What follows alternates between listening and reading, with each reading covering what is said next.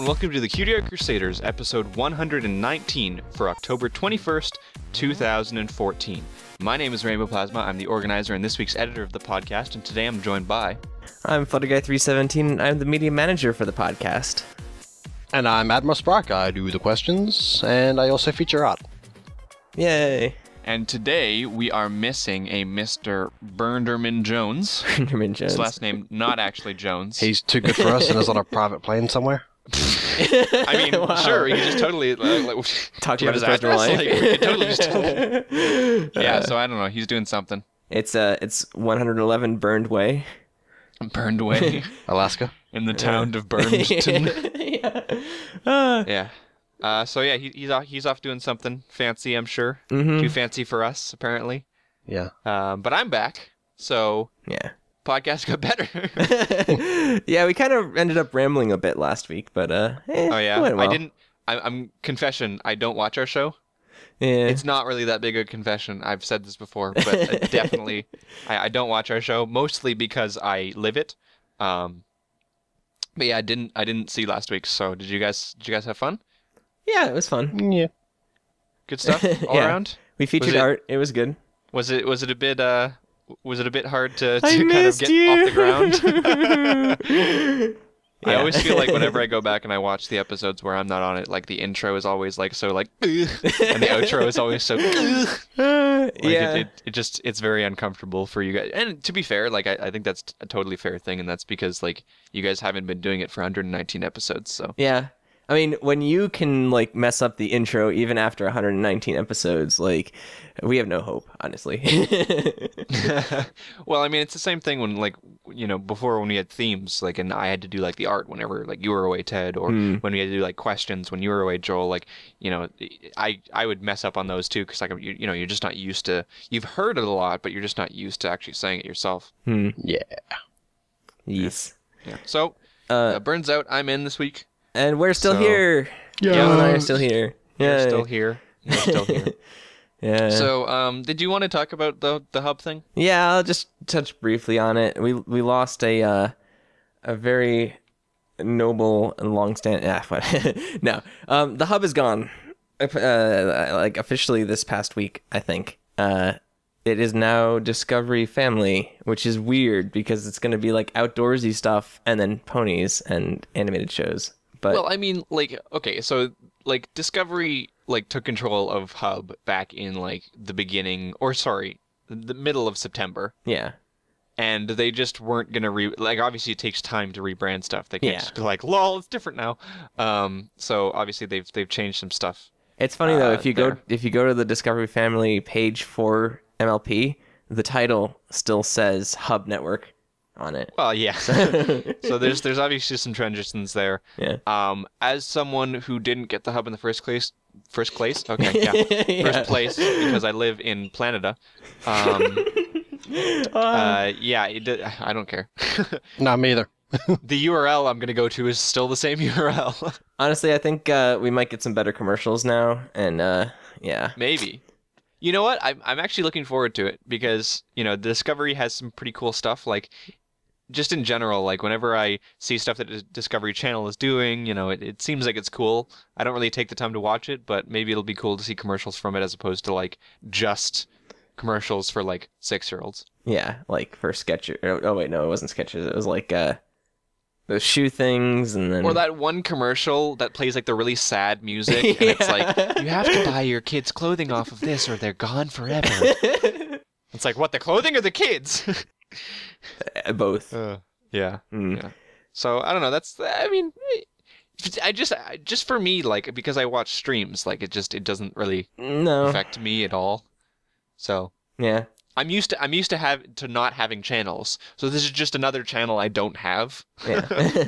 So- Yeah, like I don't think any of us have the Hub as a channel, like officially. So Maybe yeah, Bun. yeah, because you watch streams too, even though you're in the US. yeah. Yeah, and Joel lives in Australia, so Yeah, I didn't get none. Yeah.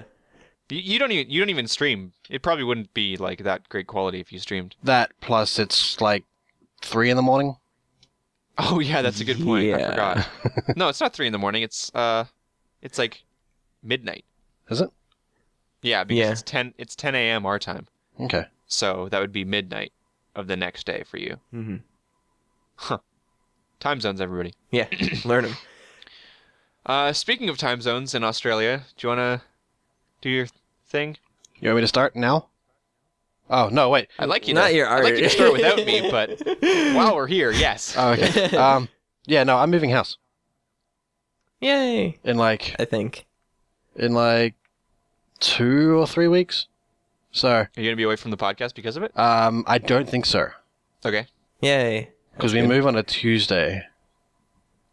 So maybe... And, yeah, so you should have internet Yeah. by Friday. Yeah. Okay. Or And Saturday. hopefully it's gonna be better internet than. Yeah, no, your that's the thing. It should previous- be. We should have like, 3, like 6 times faster internet. Ooh! Wow. Yay! Wow, that's pretty good. That must be like the best in all of Australia. Close, yeah. Because from what I've heard, yours is pretty bad no matter where you go. Yeah. So. Well, that's good. That's good Yeah, news. we should So be able to hopefully- upgrade to 20 megs down. Wow. Nice. That's pretty good. I didn't have that until a couple of weeks ago. So At the moment, Yeah, we're getting 4. Ooh! Well, that's awesome. all right. So final bit of news. If you're done with your moving talk, of Mhm. course. Yeah. The final bit of news, which is like actual official news, not just us like talking about stuff. So please listen. If you weren't listening, now listen. We are transitioning off of Everfree Network's YouTube page. This comes from kind of 2 areas. The first area, obviously, for the last, I'd say, I guess like 3 or 4 months or so, we've been putting our stuff on our own YouTube channel, youtube.com/Cutie Art Crusaders. We've been putting up our episodes there, as well as obviously bonus content, so people could go to that channel and start watching. And we've been promoting it here, and you guys have gone to see it, and I hope more of you will eventually make that transition over. Especially now that we're heading off that page. So that's the first point. So we want to transition to that. And the second point is that recently EFN has kind of scaled down their staff, or not scaled down their staff, but just stopped having their staff do so much for us, which is good for them because those guys did so much for us. And they were really crazy good. So now they can focus on the other stuff that they're doing as opposed to take care of us because we're big boys. We can take care of ourselves. And so we basically do like the live stream uploads and the YouTube uploads by ourselves as opposed to handing it off to someone else who does them for us, which is what we had in the past. So because of that, we decided it was a good time to just plain not do the EFN YouTube uploads because we want to transition to our YouTube page. The live stream will still go on as usual, of course, so don't worry about that. But as of November, we will be moving our YouTube stuff all to Cutie Art Crusaders on YouTube. So if you are currently listening to this podcast right now and you are sitting on Everfree Network's YouTube page, I suggest you go pause the podcast, go and subscribe to our YouTube channel, youtube.com/Cutie Art Crusaders, because that's where this podcast is going to be in 2 weeks. So we're going to have this episode, and then we're going to have next week's episode on EFN, but then that's it for EFN's channel. So just thought I'd let you guys know in advance so that you guys can go and you aren't like super surprised when you come back to the page and there is nothing there 2 weeks from now. Yeah. They're I guess they're transitioning most shows off of it, right? Or something like that, or Off of their YouTube page? No. Yeah. No. Okay. No, they're just transitioning the staff so that, the shows are doing most of the work for their shows. But it doesn't make sense for us to upload in 2 places anyway. So Well, exactly. Like if we're going to do the work anyways, like it just again, like the 2 things kind of aligned and it made sense to us to move fully to our YouTube page for all of that kind of stuff. Yeah. So go subscribe. Yep. Yay. Go check that out. Yeah. And we will transition there fully in 2 weeks. Speaking of transitions, Hey! it's art time. Yeah, we are an art podcast, so we're gonna go ahead. We've been doing this thing for the past few weeks. If you haven't been with us, where we all kind of choose a piece of art that we really like and we feature it. So we're going to start, thanks to random.org, with Mr. Atmospark. Yay, that's me. Okay, so the piece I've chosen this week is called Beautiful and Terrible as the Dawn by Nadnerbit B. No, Nadnerbit D. That is a which is great Brendan name. backwards. Oh, okay. Wait, it's D. Brendan. Yeah. Yeah. Okay. It's That's it's weird. the Brendan. Yeah, or maybe Brendan D. But yeah, So I mean, obviously, just off the bat, we have not featured this artist before, Right. Because I've never seen this name before, so that's a good start. Yeah. So tell us a little bit about what draws you to this piece of art. the brightness. I mean, just look at it. It's everything is golden. It's bright. You can't see Celestia's horn. It's all just like straight right there in your face, bright. The detail in her head, like the face, like where you're drawn to look at, is all really detailed, whereas everything else around it isn't as much. So that also gives you that sort of, wow, what is going on here? And then you look at it and it's like, wow, there is actually a whole bunch of stuff to this, and it's fantastic. Yeah, I think mentioning brightness is one thing, but I think we should take that for a second, and we should break it off into two pieces here, because I see two different kinds of brightness in this piece. I see something that is directly related to the brightness value in the piece, which is the the sheer bright lights of Celestia's horn, and in the top right-hand corner, what I'm assuming to be the sun. You've obviously got those very bright spots on like the tip of her wing, and all of that contributes to a certain aspect of brightness. But there's also a sense of brightness throughout the rest of the piece where it's not quite as glowing bright, but there's almost like a warmth, and that in and of itself conveys a certain amount of brightness, and a lot of that comes through because of the colors. You were mentioning that it was warm colors, and the oranges and the context kind of all bring out kind of this secondary sense of brightness, this sense of day, which invokes a feeling of brightness. Mm-hmm. Well, there's a lot of really nice ambient light to kind of go off of your point there. So like the background in Celestia in general is well lit, and then on top of that you have these kind of specular highlights like in her wings and in her hair and the shinies on her boots, and those kind of all contribute to that. Like there are a lot of shadows in the piece too, but like the brighter parts I feel stand out more, and the shadows are just there to kind of complement that. The shadows still feel warm because the whole thing is warm. Yeah, which is really interesting, and I wouldn't call it like perfectly realistic, obviously, but like it does definitely give the piece a feeling to it, and something that I found kind of interesting while we're talking about the feeling of the piece is that there seems to be a general tone about the piece, but something that skews, something that shifts that tone just a little bit is Celestia's eyes and her facial expression. Because I think the general aspect of this piece is some sort of, it's got grace to it, it's got poise, it's got warmth to it. And then that face is almost like, it turns it a little bit into like a harshness, like it's too bright, like it's, there's a little bit of, her expression just kind of doesn't mesh with what you initially think of the mood of the piece would be, and it creates this interesting juxtaposition. This piece is actually very brilliantly done for that, because I'm assuming that Beautiful and Terrible as the Dawn is a reference to Lord of the Rings with Galadriel, and in that one scene in Lord of the Rings where she says that she's beautiful and terrible as the dawn, it's very much like this piece in that she's very graceful, but she's also got this kind of menacing, angry look to her. So it's, yeah, juxtaposition and like, so good. Mm-hmm. Yeah, I really enjoy it. I mean, like, part of it's bias. My favorite color is orange, so whenever I see pieces that feature prominently orange, I really enjoy it. So I guess it's kind of biased to me. Yeah. Joel, you mentioned the whole like detail around the face area, and I think this piece does a really, really good job of that. Because like if you look at her tail, for instance, her tail is very undetailed. It's just like kind of lines.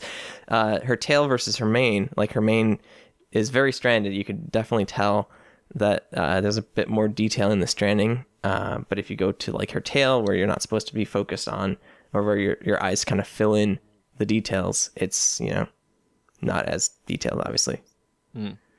Yeah. The way that Nadnub has done that is quite interesting, because when you're looking at her face, which is where all the details are, you can see, like you said, you can see your eye, I guess, fills in the detail of the tail. But when you look at it, it looks, stranded and all of that. But when you look at it, It's just splotches of bright color with Mm-hmm. 1 or 2 per color streaks of dark. And that really does give you that sense of stranded when you don't look at it. Even, I guess, kind of when you look at it, but not as much. Mm-hmm. And I think the way that he's done that is very, very cool. Yeah, and he's placed those stranding lines in such a way that it gives the tail kind of a volume. There's kind of a 3D sense to it because of, well, the stranding marks and there's a bit of shadowing and stuff. Yeah, I'm actually really impressed with the sense of 3D in this piece, the sense of, I guess, depth and shape in this piece. The absolute most impressive thing to me in this entire piece is something that probably won't go noticed by a lot of people, but it is the body. In between her little hoof things and her, I guess, neck, that's not really a necklace, I don't know what you'd call that.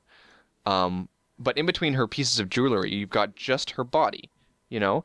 But the shading on that, you know, the just the quality of that shading is just spectacular.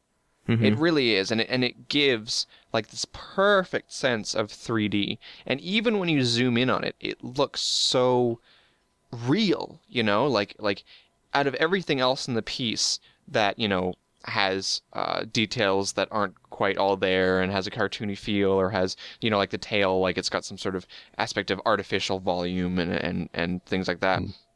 The body itself, that kind of middle bit right there, has got so much detail and care that's gone into the shading that if you just take that out by itself, man, is that well done. Yeah, I agree. Something else that I really like about this piece that's well done is the volumetric lighting. So that is basically lighting that's kind of in a space. So all of the beams of sunlight and the beams coming off of her horn, because it looks realistic. It's you know, it's a dusty air or coming through the clouds or whatever, and you see these rays of light in there. And I don't know, I really like when pieces do that. They kind of add this volumetric lighting. Yeah. I really enjoy this piece. It's got a style that I really like. The hair is a bit strange to me, but I find it very impressive that it doesn't manage to stick out like a sore thumb, even though it's quite different. You don't like her like 50s era hairdo stylings? that updo? Yeah. No, I'm not a huge fan of the updo. Dude, it's like 50s era Celestia would totally have her hair like that, and yeah, it's the nanny. Yeah. Yeah. I like it. So is that everything that you wanted to say, Joel? I think the fact that he's got the sun in the background there, being overpowered by Celestia's horn, I thought that was pretty cool. Yeah, because her horn is brighter than the sun. Depending on your perspective, I suppose. Yeah. I have a couple more points too. Okay. I like the framing in the piece. It's a little more subtle than we're used to seeing with pieces that kind of explicitly frame. But in this piece, you've got like this really close, out of focus cloud on the lower right side, and then it kind of follows this other cloud that's in the foreground on the bottom left side. There's a cloud like way in the background in the top left, and then obviously you got the sun, and it kind of gives this circular frame to the whole piece because it kind of follows around that. Basically makes Celestia front and center. Yeah, and I mean it also kind of encompasses or at least imitates the kind of shape of the sun as well. You know, it's almost like there's a hole in the clouds that's being, you know, like beamed through the clouds. You know, follows the rays of the sun at least. Yeah, I also like how they did depth with the clouds, and I'm not sure if it's due to shifts in value or if it's shifts in color hue or something. I'm guessing it's shifts in value, but I think like the layers of clouds themselves have two different values. They have like the highlights and then they have the shadows, but the highlights are always placed like adjacent to the shadows of the clouds behind it, and it's a little bit less saturated as you kind of progress towards the background. So it Well, kind of it's one of the more subtle uses of atmospheric perspective. yeah, that's true. Or in this case, it's atmospheric Of perspective. course, thank you, Ted. I hate you both. Why did they come back again? I don't know. Also, the Phoenix wings. The Phoenix wings are kind of cool. They look like Phoenix wings. What do you mean by Phoenix wings? Like they've got her wings. They look like they could belong on a phoenix. They're fiery sort of color, and as the layers get closer to you, they get darker. So like closer to like the wing bone going out, it sort of looks like a flame, kind of. Right. Okay. Yeah, I mean, it's interesting. I wouldn't associate that with phoenixes. But yeah, I really enjoy her wings. Mm-hmm. I like the coloring of it. I like that light at the edges and dark as it goes in. Actually, now that you mention the wings, I like the anatomy of them. Yeah. Because if you look at a bird, like The bird wings. it's very similar to bird wings basically, and like you see, especially like show accurate wings aren't really the most anatomically correct, I guess. No. They're big blobs of And, plasticine that make you fly. Yeah. Yeah. And I guess people who do that or kind of based it on the show don't really have the whole wing structure down, but this artist has kind of captured that in this piece. Question: Mm-hmm. Can you name more than one thing that has wings that is not a bird? Bats? You said bird wings. Penguin. Bats. Penguins a don't have bird. wings. They do. Penguins have wings. Also, yes, they're a they bird.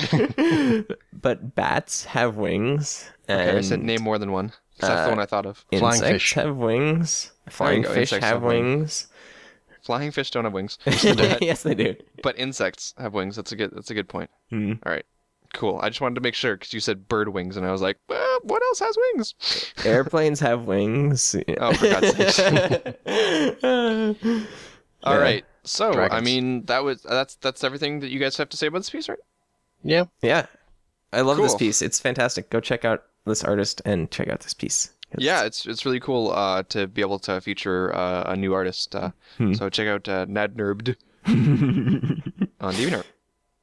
All right, so the next one is my one that I brought in, and in the spirit of it not quite being Halloween yet, I have one that's kind of creepy, Ooh. kind of dark, and it's called Unworthy Alicorn by Underpable, the guy who I keep mentioning but never bring up on the show. So there we go.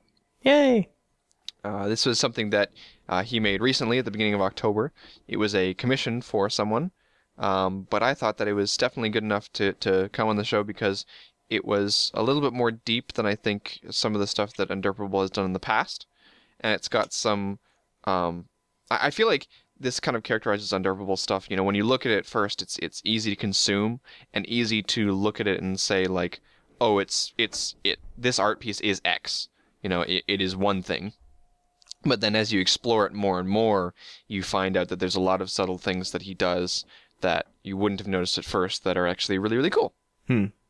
So I have some stuff to talk about, but I wanted to open it up to you guys first to see what your impressions were. I like how the background is completely desaturated, and this OC's kind of mane and tail and magic is also very desaturated, but the characters themselves are in full saturation, full color. Right, like they're the only two things in the entire piece that have like any color within them. Yeah. It's an interesting kind of juxtaposition of the characters versus the background. And it kind of places your focus right on them, just because they are the only things that are in full color. So your eyes kind of drawn right to them. Yeah, it definitely makes them stand out. On the topic of color, did you notice anything in particular about one of the characters to do with color? The fact that Twilight doesn't have the two stripes in her mane? Correct. Hey. And her cutie mark is also quite faded. Hmm. And these are kind of little subtle things. Obviously, okay, so if we look at the interaction between the two characters, this evil-looking alicorn whatever bat thing has got this swirling magic that seems to be almost taking away Twilight's wings. It's a battercorn. Battercorn. Yes, it's a big, lovely box of battered corn, deep fried too. You really are American Dad. Yeah, I'll be right back. I'm gonna go make myself some I'm gonna battered get some corn. Yeah, and so the battercorn. I can't say it. That's too weird. Obviously it's like stealing her wings, and it's kind of creepy, but it's also kind of stealing the color out of her, you know? In a similar way, I guess, to what Discord did in his episode. But, you know, I feel like the combination of the background being lacking in color, mixed with her faded cutie mark, the lack of colors in her hair, and also this kind of sense that this character is sucking something from her, you know?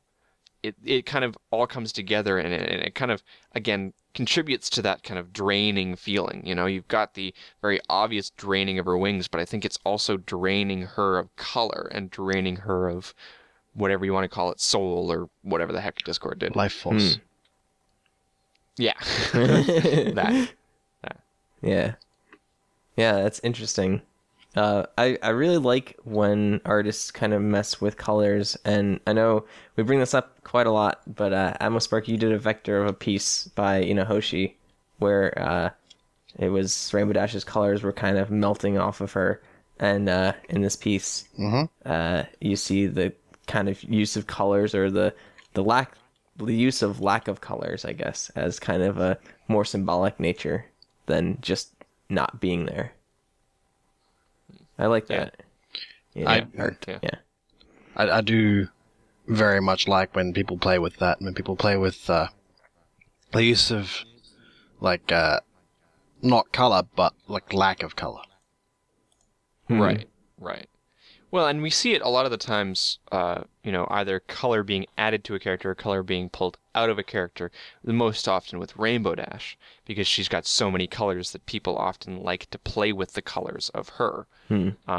But I think people forget often how colorful the other characters are too.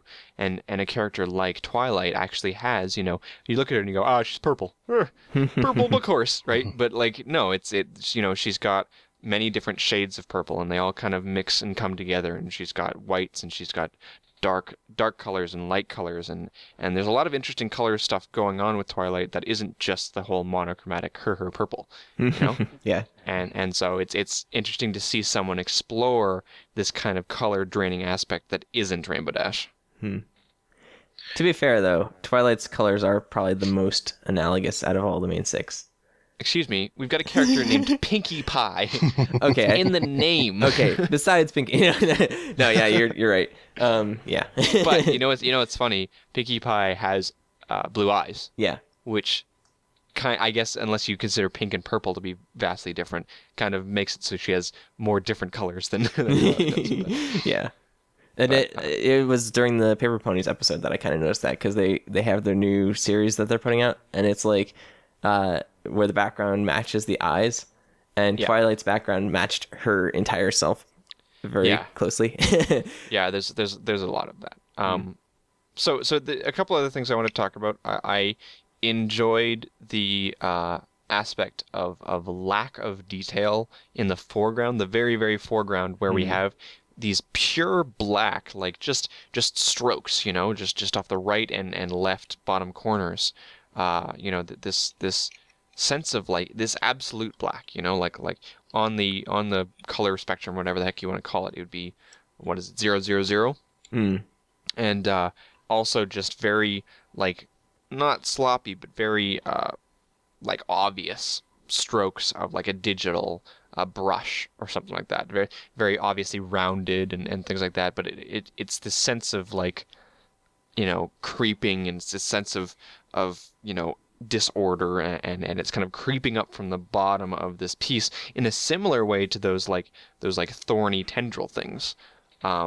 They're creeping up from below and going towards Twilight, and it gives this sense of menace, I find. I wouldn't be me unless I pointed out the way that this image is tilted. It gives you that feeling of, I guess, unease.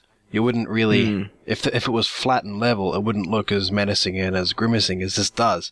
Because what you've got here, you've got the Battercorn on the left, who is, I mean, if it was flat and level, that'd be on the same plane. But because it's tilted like this, he is higher than Twilight is, and it gives you that sense that he is the one that's in power here. He's got more power than she does. Right. And it also, it's not just a tilt, right? It's got a bit of that curve going. There's a bit of a fisheye to it as going well. on. Yeah. Reverse fisheye. And I like the way that it's tilted as well too, because not only do you have the character on the left kind of looking down at Twilight, and so again talking about that sense of power, but also we were talking about that sense of creeping from the bottom. Well, the way that it's tilted almost makes it seem like she's going to be leaning back. She's going to be falling into this stuff, which is, going to give you that sense of, no, don't do that, Yeah. So yeah, that definitely does contribute. And the interesting thing is, there's, again, the juxtaposition of the background and the foreground, where the background, you can see it tilt a little bit on the middle and the left-hand side, but you've got like this much straighter background, and then this tilted foreground, almost like the land is uneven and it's weird and it's undulating, Which also helps with that sort of unease feeling. And you are absolutely correct. If this was on a level, like if it was flat and level, if the camera was on the ground looking at these two flat, you wouldn't get that sense of Twilight falling backwards, or the box of battered corn sort of looking down at her. He'd be looking up, or like level into her eyes. Yeah. Let me tell you, whoever cooked that box of battered porn used the most evil microwave. Do I cut that? Like, No. Yes. Yes, you do. Do I cut that? Yeah, you do. Or you bleep it. Is the word porn not PG?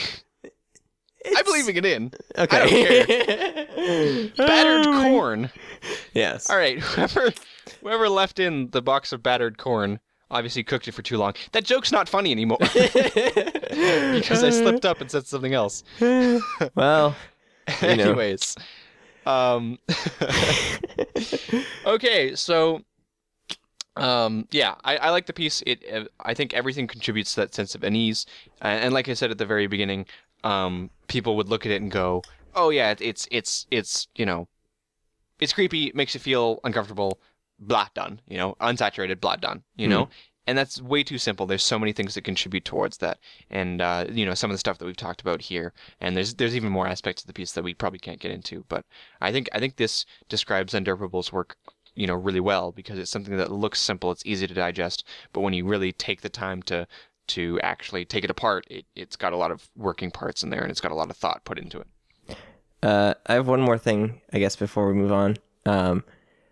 We talked about in the last piece the whole shifts in value for defining what's foreground and what's background, and this piece does that so well, because the foreground is very, very dark, very low value, and because the entire background of the piece and foreground of the piece is desaturated, Undurpable kind of has to rely on shifts of value to kind of give you this sense of depth. And you can see that in the ground, where you have this gradient that's fading from very dark in the foreground to almost like a very, very light shade in the background. And then the entire background, all these buildings and stuff like that, is a very high value and again, desaturated. So, yes. Very nice piece. All right. Lovely. So, last but not least is yours. All right, so my piece is called No Risk, No Fun by Ukulele. Yeah. I hope I'm pronouncing that correctly. Close enough. And this piece is of Celestia being kind of a bad flank. Well, okay, so we have to talk about this piece, because this piece, I think this piece has put this artist on the map if she hasn't already been on the map, because it circulated around a lot of different places and got a lot of people's attention. And obviously, we were included in that as well. And it's great to see, because I'd never seen this artist before, but she does an amazing job with not just this piece, but all of the stuff previous to. Sometimes when we see artists, and we catch a good piece of their work, sometimes that's like the first like really good piece that they did. Like that's the step they took to get to the next level, you know? And so that's really cool, and I'm glad that they do that. But sometimes I'll go to their gallery and like that was the first piece that took it to the next level. So it's like, oh, none of the other pieces are quite at that level yet, you know? So it's hard to look around their gallery and find other things that we might want to feature, you know? Yeah. But this artist was one that I found out about her because of this No Risk, No Fun piece. Yeah. And then went back through her gallery and it was just like, wow, look at all these, you know? How did I miss this before? This is one of those pieces where it really stands out even in thumbnail form just because of the colors that are used. You get these like bright reds in the rose tattoos on her arm and on her dress, yeah. And then I love how she did the eyes in this piece because they're so iridescent. Yeah, yeah. I mean, like you really can't talk about this piece without talking about the same aspects I was talking about in our first piece. And one of the reasons why I brought it up in the first piece when I was talking about, you know, like the shading of the body in that first Celestia piece was that sense of just reality. It's not just the sense of depth in 3D, but the sense of like actual, you know, the 3D that we see every day, that kind of realism, I guess. That is something that is so incredibly present in this piece, and it comes down to these careful details when it like things in shading and facial expression and just facial structure in general, and you know, people have mentioned it tons and tons of times to her and when they're talking about this piece, but this looks like a photoshopped piece. It looks like somebody took a person and manipulated things to be different, but that's not the case at all. It's actually quite completely different. And I just wanted to point this out too before we like let this slide by. This is traditional. I was just going to mention that. Yes. Completely traditional. And it's really interesting because she uses a variety of tools. There's a lot to draw this. Yeah. So tools used are fine liners, colored pencils, 8B pencil, felt pens for children, Copic markers, and pro markers. So if you can spot which parts of this piece are associated with what tool, then you guys get a golden star because it's so seamlessly blended. And I mean, this piece was originally made because it was a first try with these markers. You know, it really is. You know, like most of the people that we feature on the show, in fact, all of them have really great technique, and at the very least, they're learning to be an incredible artist. And this artist is really there. She has that talent because you can just tell, you know, she's put in the time to be able to learn this stuff and learn new things on the fly too. I think that's really important when you're an artist, to not just be good at your one little thing, but to be able to pick up something else and make that look good too. I think that's a huge differentiation between a good artist and a great artist, is that ability to do something completely different and for it to still be appealing and good as what you did before. I just wanted to point out the subsurface scattering used in her ear. And the wing. Is amazing. And the wing, yeah. I mean, like the concept of subsurface scattering in art is incredible, but then subsurface scattering in traditional art, like what? That's crazy. Yeah, there's no layering in traditional. Yeah, you can't just turn off a layer. The hair is great too. It really has that perfect balance of looking like there's individual strands without it being too strandy, you know, like without seeing every single one like some artists try to do and making it like this huge crazy deal that there's hair, you know. It's still just a part of the piece, but when you look at it, it looks like it's a bunch of hair put together. I love how, speaking of the hair, she uses kind of the different colors to give the hair depth. So, like, if you look right behind Celestia's face, like, the swoop that goes behind her is completely blue. It's all that shade of blue. Whereas the kind of the swoop that goes over her head is that lighter green. Gives it a nice contrast. And then I also love how there's these highlights, but it's not just highlights. There's, like, strands of hair that are just pure white. which really gives Celestia kind of a shine, like this like angelic glow almost. Yeah, But and it's another realistic feature to the piece. Yeah. You know, the hair that's kind of splayed off the top. Have you ever looked at a person who has long hair? Have I looked at a person? Yes. Have you ever looked at a person who has long hair and seen that not a single hair is out of place? No, No. you haven't. It's much more like this. In fact, this would be pretty good, well done hair if it was in real life. But you know, you have these strands off to the side. You have and when light hits those thinner areas, it kind of completely reduces the color because all you can see is the light kind of bending around the strands of hair. Man, this piece is just there's so many good things to talk about. I do love the whole colors, the red especially, because it's these little accents. We've talked about it before in oh god, who was it? The guy who did Derpy and Carrot Top's journey. Zymo5. Zymo5. Yes. Yeah, Yes. he does something similar where he'll put like a red flag or something. It's just an interesting dab of color, very like saturated, bright color. And this artist did the exact same thing where on Celestia's arm you get these bright red patches in kind of a field of just whites and desaturated Right. things. Yeah. And it's just so good. Yeah, the texture is great as well. Like the kind of I guess, you know, just all over the piece, and it's not just the texture of the paper, which, you know, sometimes you get kind of like this free advantage when you're using paper of having it being kind of naturally textured, so you can just color over it and it gives it that kind of texture. It's what people imitate a lot in digital art when they put a texture over the piece. People like a Trill do that a lot. It makes it seem less cartoony or less, more realistic, I guess you could say, less perfect, because digital art often is too perfect in its kind of lines and things like that. And so you've got that, but at the same time, like, you can tell that it's not just that, you know. The artist didn't just run a pencil over the texture and get that as well. You know, there's just very subtle things like, you know, like the underneath her chin, like the darkness that's just very subtle right underneath her chin, and then it fades out quickly to be another layer of shadow, you know, and you know, like the top of her eyes, kind of how that gives that depth, because you've got this faded kind of gradient that kind of seems like the eyes are set back, you know, like eyes are set back in people.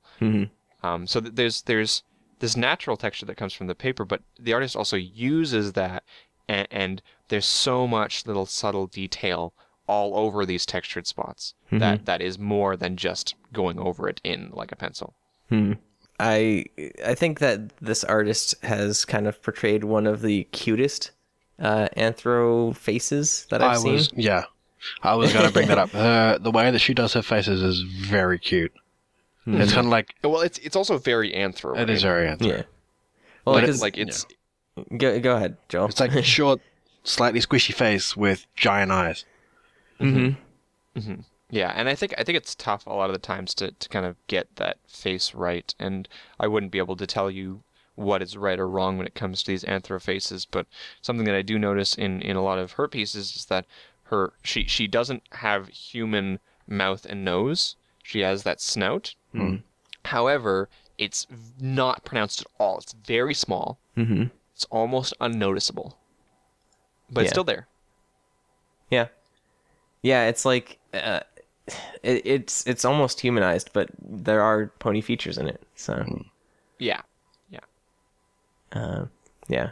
I think oftentimes when we look at a piece like this and you look at something that kind of bridges that gap between the fictional and the reality, you know, when something is this kind of realistic, it's hard to describe what gets you there. And I think that if there's anything in art that I would have trouble actually coming up with a physical representation of like a reason why it would be there, it would be that bridge between reality and digital. Because a piece like this that kind of sits right in between the two, obviously it's not digital, but you know what I mean.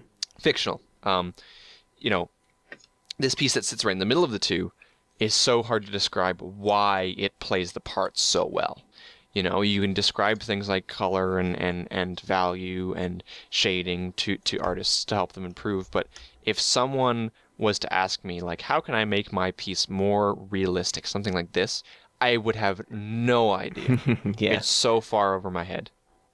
Well, it's like you were saying with the shading earlier, and I'm like struggling to actually see some of the different shadings that are used because it looks so natural that you don't really pick out certain things. It just looks right to your eye, and it's like it's tough to kind of focus on things because your eye automatically assumes that it's correct, and it's like Yeah, it's true.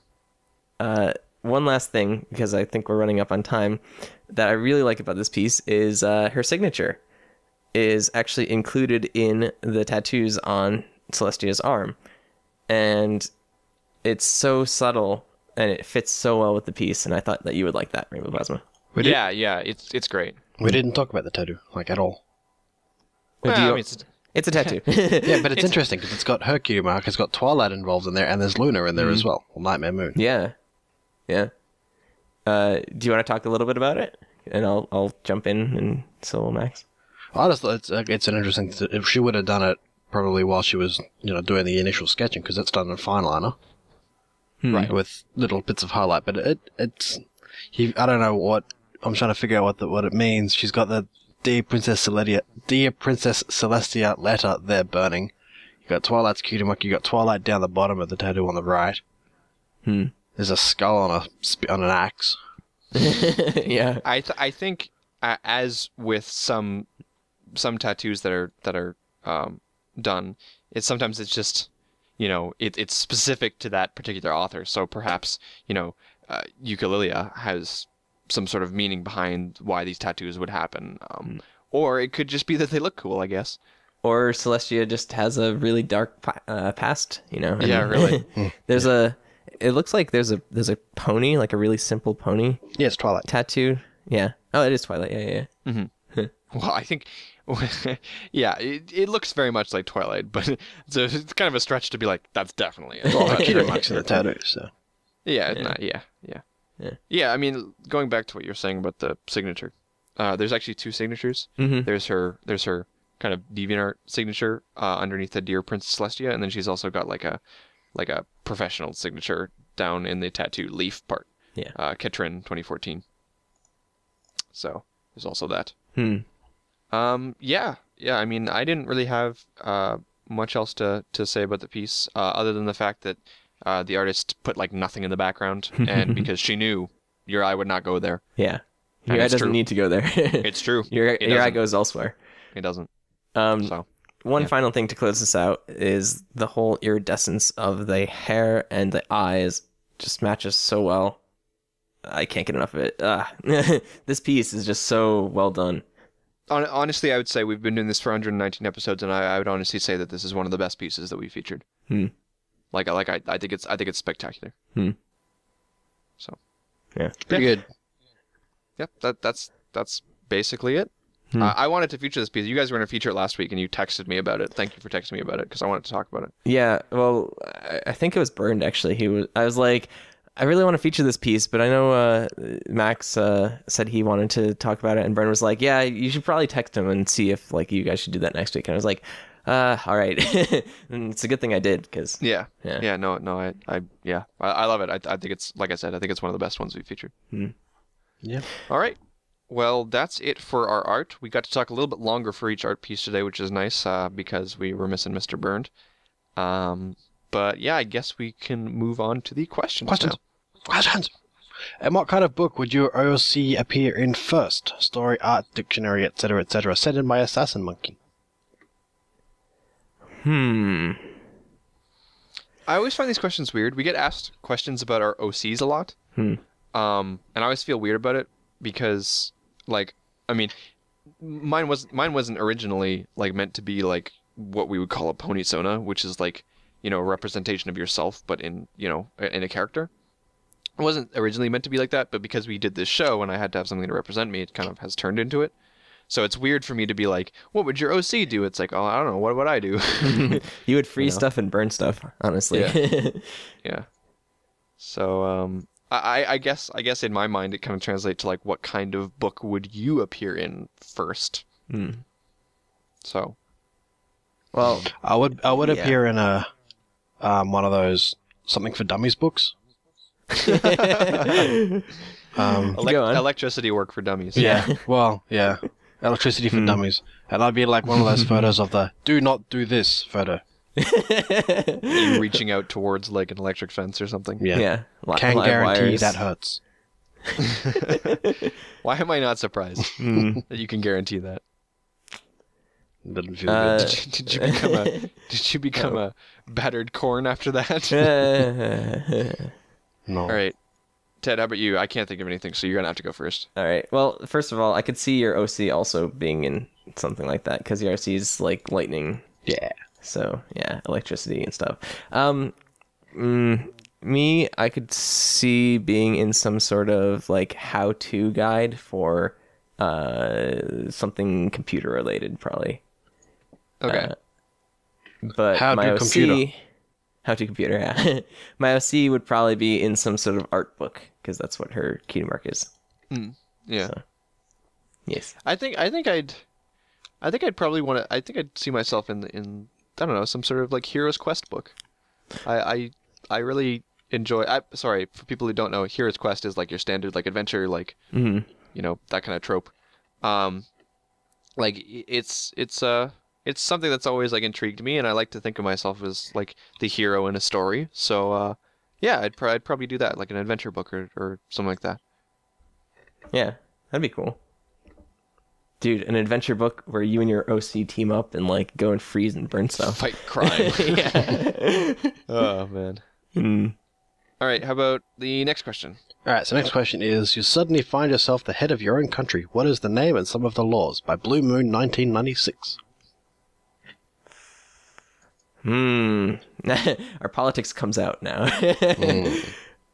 This one's tough because it's like, you know, you're the head of your own country. So like basically a country forms where you are. And it's like you gotta set down the laws. But like you can't set down the laws without someone to enforce the laws. Because Unless your only law is that there are no laws. nah, that's too tricky. What if you are the police force? Say, your room is now your own country and all the plushies are your subjects. So what you're saying is I am the law. Yes, you are the law. Sure, yeah. Yeah, I'm the law. Filler. Yeah, I don't know, man. This requires creative thinking, and I'm so not in a creative thinking mood No, me either. because I'm getting sick. So it's like, Okay. my brain is just so. I will go. I will name my country Tedtopia. And the only laws are that you have to give me plushies Okay. of ponies. Some sort of like offering to the king. Yeah, a tribute to me. Okay, so that's strange. Yeah. Blood sacrifices, Blood or fluff sacrifices. stuffing sacrifices. Yeah. Jeez. Okay, I know what I'm gonna call mine. Okay. I don't know what the laws are, but I know what I'm gonna call mine. Mine's gonna be Our Paradise for RP. Our Paradise. I get it. Okay, fine. It sucked. It sucks. Go ahead. The law is that none of you are allowed to enter. I'm gonna have it all to myself. It's gonna be on an island, and it's gonna be just me sitting there, and I'm gonna have a great time. And everybody else is forced to sit on the other island, looking at me having a great time. There. Fair enough. That's it. I will call my country Frank, and there shall be no laws, not even gravity. Ooh. I like the whole like twist where you can change physics and stuff. Yeah, I wasn't That's aware good. that countries were allowed to opt out of gravity. it's a law. Dude, America opts out of science. Like, America opts out of a lot of things. yeah, In my country, there is no such thing. yeah. Really? Yeah. Is that how you guys can do the whole upside down thing? Yeah. See, everything makes sense now. But wait, Everything. Did I just let our secret out? I think I just let our secret out. That's why the spiders are so big. Because of gravity. Because of my gravity. That actually makes a lot of sense. No. I'm not gonna let you get away with that. No, Go on. no. This totally works. That's why bugs in the ocean are so big, because there's lower gravity. Wait, Mhm. Well, That's how because it's dead. that Because it's what? that's because how in the water you're not as affected by like yeah. the reason why the bugs Bugs in the ocean are bigger because low gravity. Hey, the largest mammal is the blue whale, and it's in the ocean. the reason why stuff So- gets so big in the ocean is because they don't have to support themselves as much. That's why the bugs that crawl on the ocean's floor. Okay, but how does that change the constant of gravity? There was also a book written by C.S. Lewis where the extraterrestrial life on Mars was gigantic because of the lower gravity. Yeah. Granted, it was science fiction, but you know.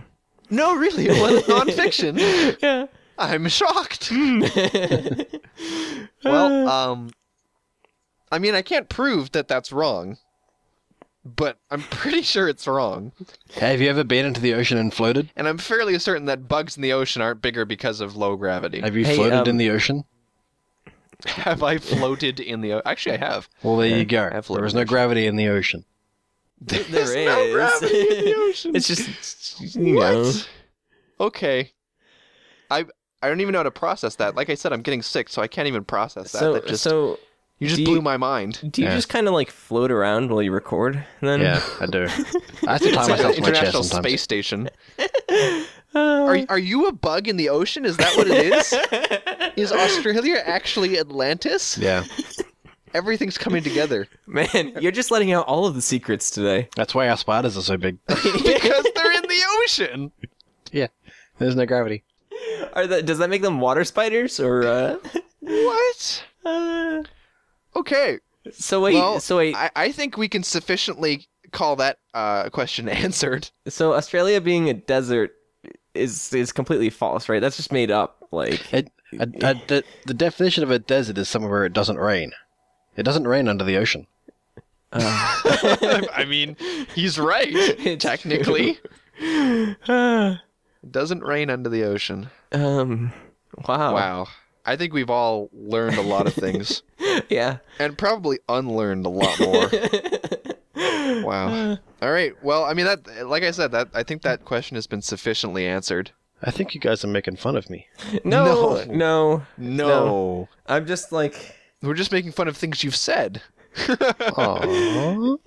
wait, Oh, wait. shush. Max, Shush. watch, like, we go and visit him in Australia, and it actually is, like, underwater, and Yeah, I know. oh my god, it's like Atlanta, or it's like Atlanta? It's like Atlanta. Yeah, in that Futurama episode. The lost city of Atlanta. Yeah. Oh, okay. Yeah. I thought you just messed up your words there. No. All right. Question's over. Done here. No, but I think it's so I think I can good. feel my brain leaking out my nose. That might just be my cold though. Love So, you all the same. See you next I week. guess no. We gotta do plugs, man. You're Yeah. the plug man. Do the plugs, man. Before we do the plugs, though, Okay. Really? What? next week we might have something special planned Why was that before the plugs? because I felt like doing it before Since the when plugs. does it ever come before the plugs? I don't know. I think your brain is leaked out your ears. Yeah, probably. We're out of I'm orders. sorry. Did I We're- break you too? No, Yeah. You did. You really did. I can't even speak. I just said out of orders. I don't know what to do. I don't know what to do with my hands. The I don't whole know what to dead do with my system hands, is out man. of orders. I'm so out of it right now. Dude. It's too hot in my room. I'm sweating. It's uncomfortable. I'm scared about bugs in the ocean having no gravity. I think you're hyperventilating or something. I think I'm going a bit crazy. Yeah, So well- somebody else take it from here, Okay, please. so next week we might actually do a themed episode after, several weeks of non-themed episodes because it's close to Halloween. And yeah. It's not even Halloween. It's just kind of close, I guess. Yeah, it's going to be like what, 2 or 3 days away from Halloween is when our episode will air. Yeah, it's the 28th. Yeah, so 4 days away from Halloween. Then whatever. The thing is we're gonna try and do some Halloween themed art. It's still probably gonna be of our choice, but it will be spooky / Halloween Scary skeletons. I'm totally going to call it Halloweenies. Okay. Well, yeah. So I guess we're doing that next week. Now, can we get to the thing that I asked about before the thing where we mentioned the other things? Dude, yeah, just the bugs in the ocean? Okay. Okay, so I'll do the plugs. We have a DeviantArt page, which is cutieartcrusaders.deviantart.com, with a whole bunch of fun interactive things on there, so go there. We have a YouTube page, which is youtube.com/cutieartcrusaders, I think. Facebook, which is Cutie Art Crusaders. We have a Twitter, which is @CutieArtCrusade. We have a Tumblr, which is cutieartcrusaders.tumblr.com, and an email account, which is cutieartcrusaders@gmail.com. Bam.